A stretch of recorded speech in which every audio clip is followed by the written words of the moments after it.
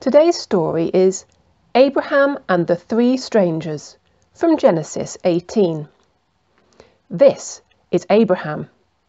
He and his wife Sarah are very, very old. In fact, Abraham is nearly 100 years old. Both he and Sarah are friends of God. A long time before today's story took place, nearly 25 years earlier in fact, God had spoken to Abraham. "Abraham," said God one night, "can you count the stars in the sky?" "No," said Abraham, "there are so many." "Abraham," said God, "that's how many descendants I will give you. You will have so many great-grandchildren that no one will be able to count them." Abraham was confused. He and Sarah didn't even have one child, never mind thousands of great-grandchildren. But he believed that God would keep this promise. But as the years went by, still Sarah did not even have one baby. What should Abraham think? Had God forgotten his promise?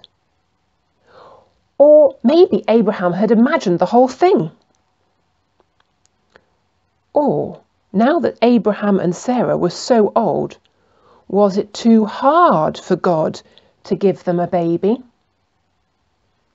Anyway, fast forward 25 years, and here is Abraham sitting by his tent at the hottest time of the day.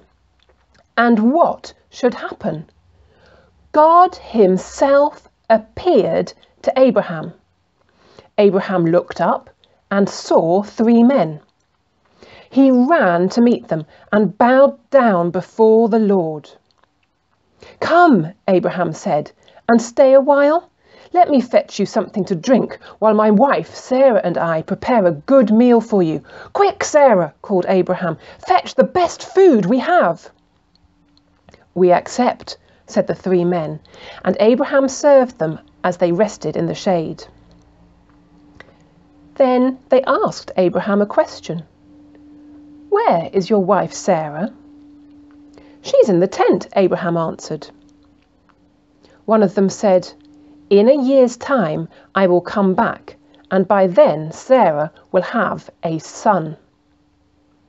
Now Sarah heard what he said, and she laughed. "I'm far too old to have a baby now," she thought. Then God said to Abraham, "Is anything too hard for the Lord?" "I will come back in a year," said God, "and you will have a baby son." And sure enough, less than a year later, even though it should have been impossible, old Sarah gave birth to a baby boy, and they named him Isaac. Abraham had waited 25 years, but God had kept his promise.